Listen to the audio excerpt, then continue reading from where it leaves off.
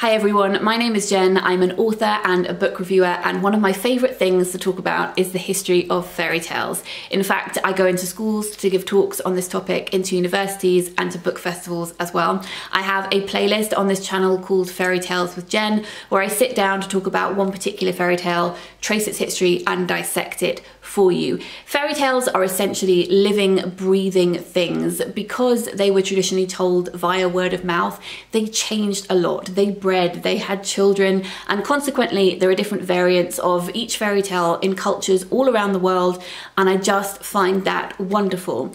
Today I'm going to be talking you through the history of Little Red Riding Hood.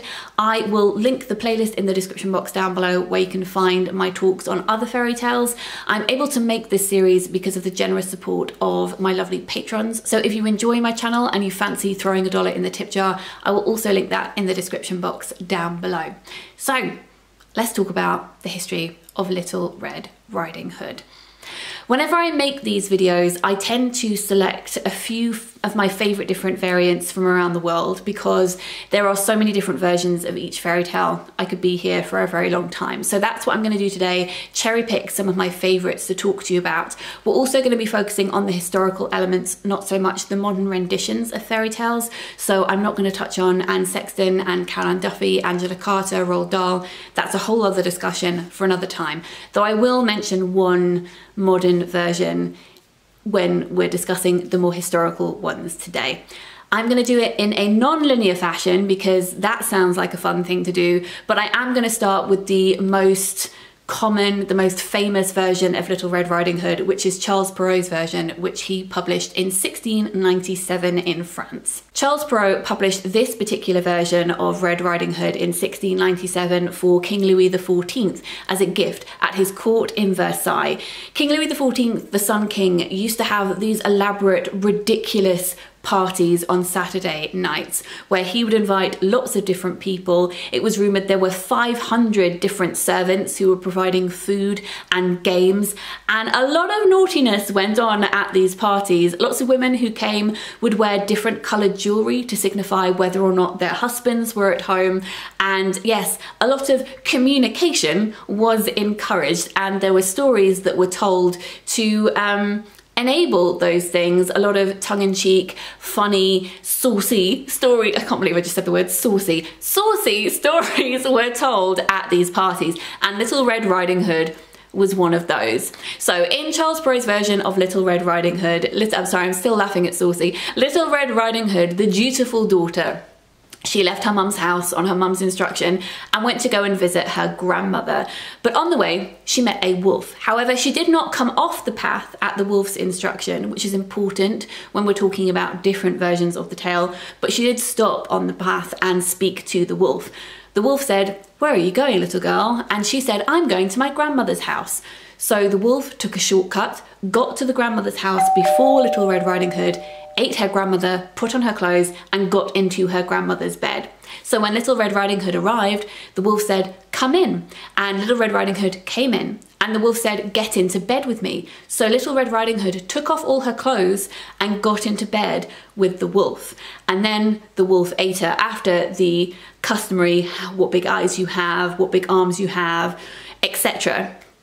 And that's the end. There is no saving Little Red Riding Hood. She does not save herself. There is no saving of the grandmother, and there is no man, woodcutter, parent figure who appears to save her either. She gets eaten, and that is the end. So I know that I said that saucy tales were told at this party, and you may be thinking, Jen, this tale is not very explicit, but let me highlight a few things for you as to why this would be so titillating to the people who came to these parties. Firstly, Little Red Riding Hood took off all her clothes before she got into bed with this wolf. In fact, a couple of years earlier, Charles Perrault had published a different pamphlet which had on the front a picture of a young girl who was naked in bed with a wolf on top of her. The slang at the time in France for a woman who had lost her virginity was she had seen the wolf. So it was very clearly understood to be a story about promiscuity, about being cautioned about losing your virginity with someone that you weren't supposed to be losing your virginity with. In fact, the moral, because they often had morals at the end of the tales, was this: little girls, This seems to say, never stop upon your way, never trust a stranger friend. No one knows how it will end. As you're pretty, so be wise. Wolves may lurk in every guise. Handsome they may be and kind, gay or charming, never mind. Now as then, 'tis simple truth. Sweetest tongue has sharpest tooth. I'm not sure this is something that they would take very seriously given all of the debauchery that was going on at these parties, but I'm sure that it delighted them. There's also some amazing wordplay going on here. So in French, Red Riding Hood is wearing a cape or a hood, which is a chaperon. And chaperone shares similar etymology to chaperon. A chaperone is a completely different thing. Obviously, it is a person who normally in historical times would accompany a young woman to stop her talking to men that she is not supposed to be talking to. Little Red Riding Hood doesn't have a chaperone, but she does have a chaperon. And because she doesn't have a chaperone, presumably, she gets into bed with this wolf and is completely devoured by him. I said I was going to make one modern reference here, so let's quickly do that. Let's think of The Handmaid's Tale. So in The Handmaid's Tale, all the handmaids wear cloaks of red, which is a symbol of their fertility because they are the only women who are menstruating, and they are not trusted at all. They have to walk everywhere with another handmaid. If they go to the market, for instance, they have to have a chaperone who makes sure that they do not talk to men that they should not be talking to. But if you've read it, you will know that that is not something, not a rule that Offred and her friends often follow. Good for them. If you hadn't already gathered from what I have said here and in other videos, fairy tales at the time when Charles Perrault was writing his down were not for children. They were definitely for adults. If you're thinking, Jen, this doesn't sound like the kind of thing I would read to my kids because there was also an early version of Little Red Riding Hood where she did a striptease, you would be right. They were not for children. They became for children later, and that's mainly down to the Brothers Grimm, who sanitized fairy tales, who made them more Christian according to their own beliefs, and who collected them and published them in many different volumes. I have spoken about their different versions of fairy tales in fairy tale videos before, so I won't go into detail here on that, but they did publish a version of Little Red Riding Hood in their first edition of their tales, which was in 1812, 1815, which was called Little Redcap. And they changed the fairy tale from being one about promiscuity to being one about obedience and nuclear family. So in Little Redcap, Little Red Riding Hood is told not to stray from the path by her mother. She is given specific instructions to do what she is told. Along the way, to her grandmother's house, she meets a wolf, and the wolf talks to her. She says she's going to her grandmother's, and the wolf says, wouldn't it be nice if you pick some of these beautiful flowers for your grandmother? So Little Red Riding Hood strays off the path. She goes a different direction, she goes somewhere she's not supposed to go, and she ends up getting a little bit lost picking all of these flowers, which gives the wolf time to get to the grandmother's house, eat the grandmother, get into her clothes, and get into her bed. By the time Little Red Riding Hood arrives, she says, you know, the usual, what big eyes you have, etc., etc., and then the wolf eats her. It's at this point that we have a male savior riding in. So a woodcutter comes across the wolf who has fallen asleep because he's so full, and the woodcutter, realizing what the wolf has done, slits open his belly, and the grandmother tumbles out, and so does Little Redcap. Little Redcap is the person with the ingenuity here, and she decides to refill the wolf's stomach with stones, which she collects from the ground so that he is all weighted down. And then when he wakes up, he is so heavy and thirsty, he goes towards the well to get a drink, is so heavy, he tumbles in and he drowns. Then there is an add-on to this tale to show that Little Redcap has learnt her lesson. A second wolf comes to the grandmother's house, and Little Red Riding Hood does not let him in. In fact, she puts some water on the stove, which had been cooking sausages, which lures the wolf up to the roof. He peers in through the chimney, sniffs the sausages, and falls in, drowns, is cooked in this stew. So Little Redcap has learnt her lesson. Essentially, the Grimms here have sandwiched together two tales, which, as I said, happens all the time. So they have a bit of the Charles Perrault version, and then they also have part of another tale, which is also bizarrely in their collection of fairy tales. If you read a whole book of Grimms together, you will notice that there is a lot of repetition. The other tale that has been sandwiched together with the Charles Perrault tale here is The Seven Kids and the Wolf, which is a story about 7 kids, not children, goats. so young goats, who have been left in a house by their mother goat, who has told them not to let anyone in the house while she's away at the market. But a wolf persuades his way into the house and he eats 6 out of the 7 goats. When the mother comes back, the youngest one, who hid inside a clock, comes out and tells her what happened. And the mother goat, because she is so wise, goes out and finds the wolf who's asleep under a tree, cuts open his belly, takes out her children and fills his belly with stones. He then falls into a well and he drowns. So you can see aspects of both those tales sandwiched together in Little Red Cab.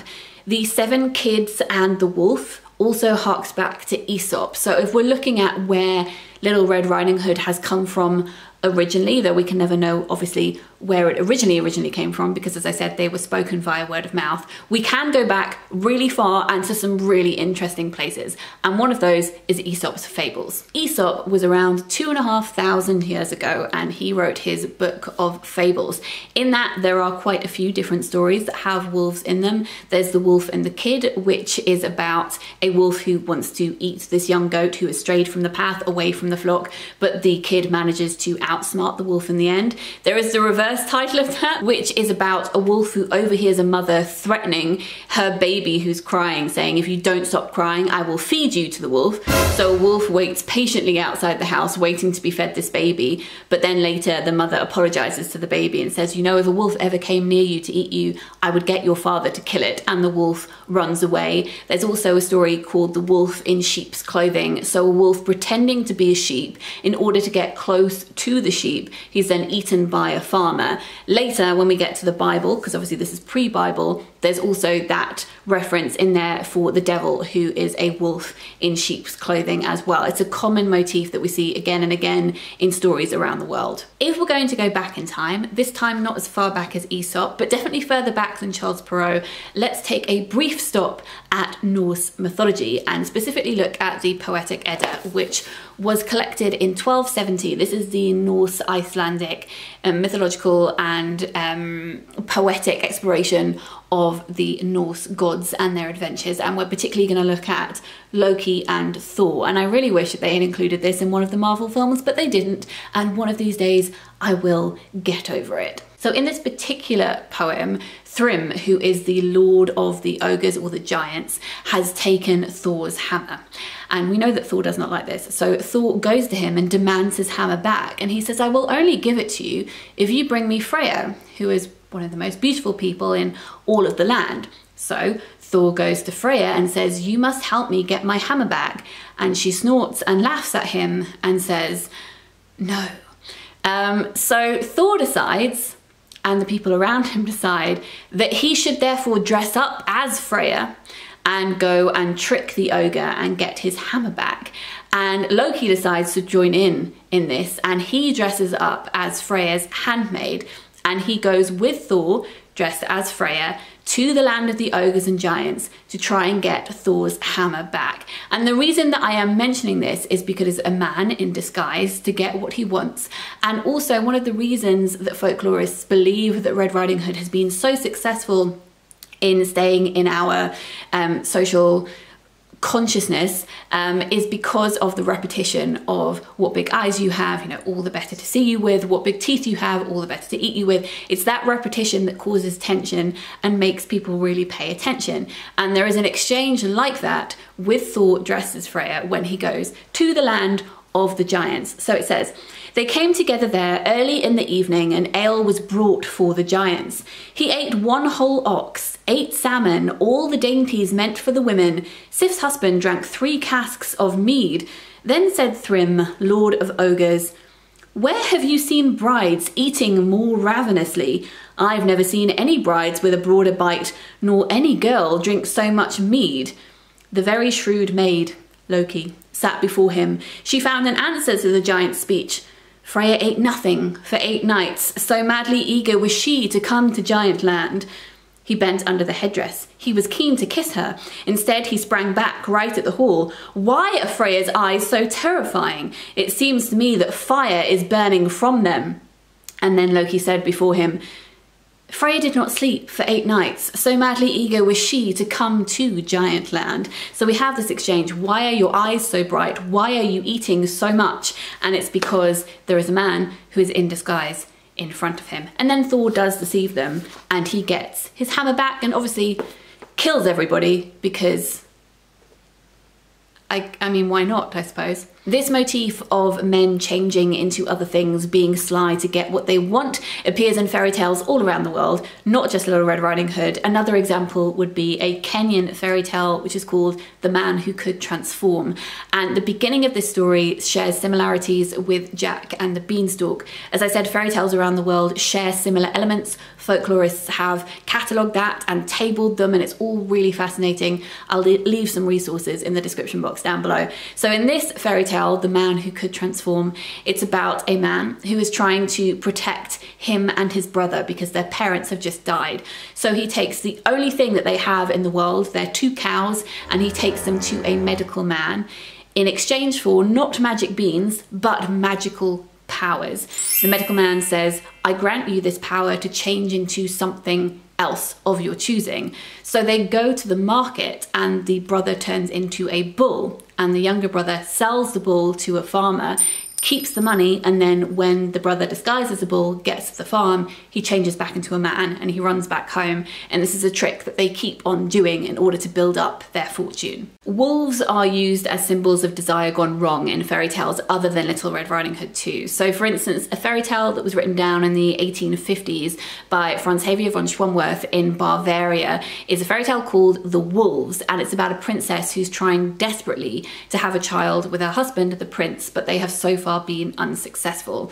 One day she's walking through a village and she sees this peasant woman who's having her 3 children baptized, her triplets, and she's so jealous of this that she flies into a rage and she says to her husband, that woman must have had an affair with other men because it is impossible for one woman to have more than 1 child at one time without doing that. The husband says, you shouldn't be so jealous of a peasant woman, you know, and you shouldn't be jealous anyway. Look, it's changing you. When she gets back to her palace, she looks at herself in the mirror and she sees that she has taken on wolfish features. Her husband then goes away on business and she realizes that she is pregnant and she gives birth to 7 wolf children. Because she said to her husband that no woman can have more than 1 child with 1 man at any one time, she thinks that if her husband sees these 7 children, he's going to think that she's slept with 6 other men. So she says to a servant, you have to take away my wolf children and abandon them in the woods and just let them get on with life. So the servant goes to do that, but the prince comes back early and he finds the servant with these 7 wolf children and he says, what are you doing? And the servant confesses.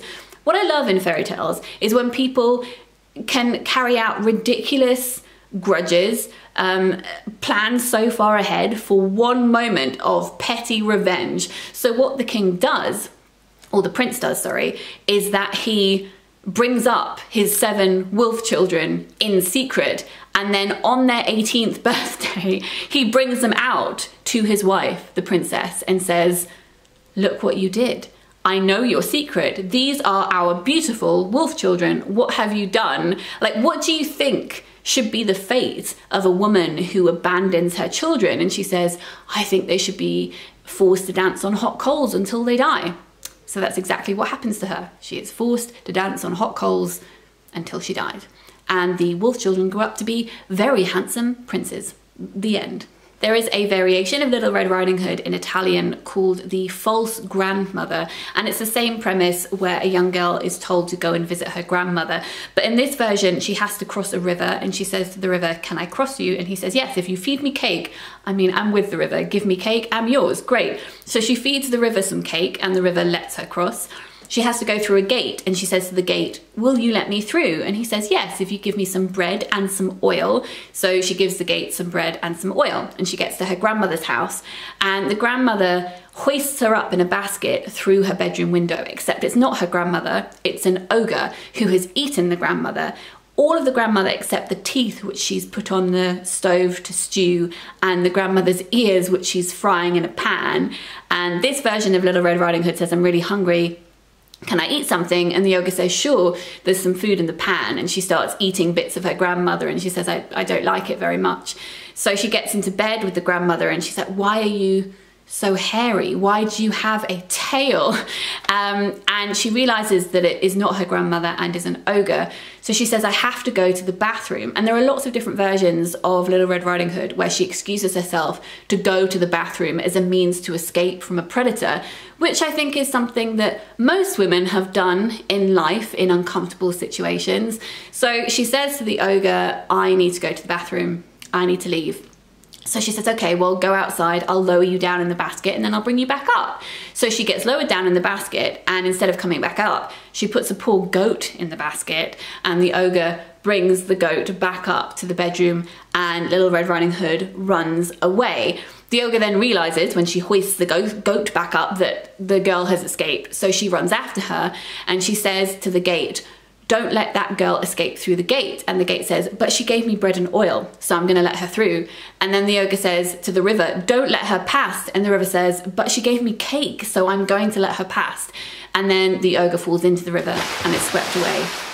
The end. There are versions of Little Red Riding Hood in Japanese, Chinese, Korean and Taiwanese folklore as well. Interestingly, in those stories, it tends to be a tiger or a panther instead of a wolf, and also it tends to be the mother who makes the mistake, not the young girl, and I find that particularly interesting. So in Chinese folklore, there is a story called The Panther, where a mother says to her young girl, I'm going to visit your grandmother, do not leave the house. So she goes to visit the grandmother, the mother does, but on the way she meets a panther, and the panther says to her, can I please stroke your hair? I would love to stroke your hair. And the mother says, okay, sure. So the panther begins to comb the mother's hair, and she says, ow, that hurts. And the reason that it hurts is because the panther has scalped her, and the panther takes her hair and puts it on his head, and then he eats the mother and puts on her clothes and goes back to the house where she's left her children and persuades them to let them in, and then the children tend to work out that it is not their mother, that it is a panther, and they manage to save the situation and kill the panther in the end. As I mentioned, hybrid fairy tales pop up all the time. So there is another Chinese fairy tale which I wanted to mention because I think it's really funny, and also I'm not really sure what the moral of this story is, because often there is a moral even if it's really questionable, okay? But this one I just don't understand why we're supposed to like these heroines, because anyway, let me explain and then you'll see what I mean. This is a fairy tale called The Fox and the Wolf, and it has similarities with Red Riding Hood, with Hansel and Gretel, and with a few other fairy tales as well. So we open with a family, a mother and a father who have 7 children. As I've mentioned before, the numbers 3 and 7 are very important in fairy tales, and they can't afford to feed their children. So they don't know what to do. They decide in the end that they're going to abandon some of their children in a forest. And they say to their children, who wants to come and visit grandma? And that's the lie that they're telling the kids in order to get them into the woods and leave them there. But only the 2 youngest volunteer and say that they want to go and visit grandma. So the father takes them on his cart and he takes them into the woods. And he says, could you get off? Because I just need to check something. So they get off the cart and he says, I'll see you at grandma's, I'll race you there. And then he leaves and abandons them in the woods. And these 2 children, these 2 girls, don't know what to do. So they're wandering around, and then they come across a cave. They enter the cave, and the cave is full of gold and jewels, and it looks amazing. It also has similarities, I think, with Goldilocks and the 3 Bears, because there are also 2 beds in there. So they climb into these beds and they fall asleep, a little like Goldilocks. And then the owners of this cave come home, Mr. Wolf and Mr. Fox. And they come into the cave and they think, wait, didn't we leave the door closed? And they're like, oh, never mind. We must have left it open. So they sit down by the fire and they say, oh, we should go to bed because it's getting quite late. And one of them says, well, actually, let's not get into bed. The fire's still going. Why don't we sleep in our kettles? So they have these huge kettles that they use for boiling water. So they get into the kettles, which don't have water in them, they're empty. So they sleep in this gold and copper kettle next to the fire, all snug and warm.